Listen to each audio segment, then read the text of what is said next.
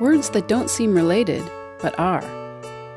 Sometimes words we might not expect to have anything in common historically, even though they sound kind of alike, do in fact go back to the exact same source. Like flour and flour. They both came from French fleur. The baking ingredient was named that way because the part of the plant used to make it was considered the flour of the grain, the best part of it, taking away all the chaff and other impurities. Maneuver and manure. Maneuver comes from Latin manu operari, to work by hand, but so does manure, which was originally a verb meaning to till the land. Later it became a word for the stuff you till into it. Etiquette and ticket. Etiquette was a French word for a note attached to something that listed its contents.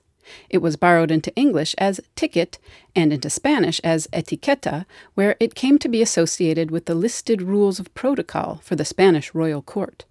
It then came back into French and English with the social protocol meaning. Dignity and dainty.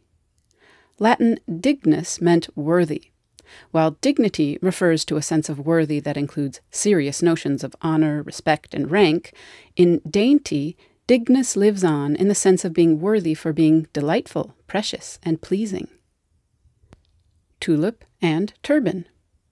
Both words are approximations of the Persian word for turban, dulband, which a tulip was said to resemble. Grammar and glamour. Grammar goes all the way back to Latin and Greek, where it referred to all aspects of the study of literature. In the Middle Ages, it came to be associated with just the linguistic parts, and particularly with the study of Latin. The fancy educated class studied Latin, but also things like magic and astrology. So the word grammar sometimes referred to that aspect too. A mispronounced version, glamour, went on to stand for the magical, enchanting quality we use it for today.